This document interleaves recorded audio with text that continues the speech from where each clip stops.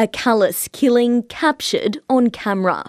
47-year-old Shane Bowden was shot in his Pimpama home driveway in October last year.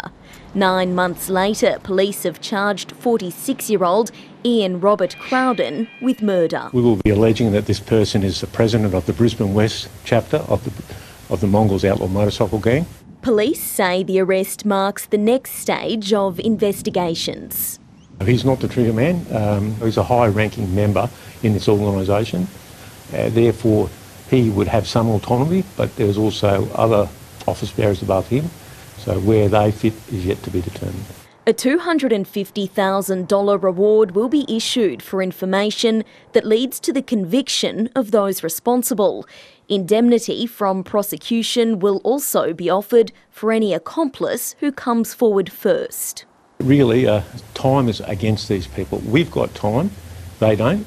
They don't want to be the last one on the indemnity bus. Police are investigating a dozen more people and say some can still take advantage of the reward. The getaway driver is culpable. The people, all those people involved in the various stages of the planning of this are culpable. Just because you're not the actual trigger man doesn't mean you won't be charged with murder. Specialist police searched this home southwest of Brisbane early this morning, where they arrested the president of the Mongols bikie gang and seized several cars.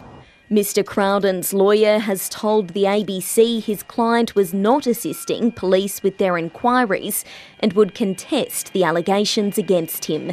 He's organising a Supreme Court bail application for the coming weeks.